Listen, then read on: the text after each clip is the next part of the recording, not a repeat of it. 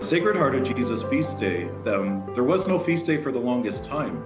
It was a private devotion in the Middle Ages, and it sprang from the devotion to the holy wounds of our Lord. So people were honoring, the wounds in his hands, his head, his feet, his side. And then the Sacred Heart was kind of a spin-off of that. It wasn't until 1670 that the Pope at the time allowed for select seminaries to celebrate the Sacred Heart of Jesus. And then, you fast forward, it wasn't until almost the 20th century that we got the official feast day of the Sacred Heart of Jesus. That was by Pius IX. So you could see devotion started in the Middle Ages. It took almost to the 20th century to get it recognized.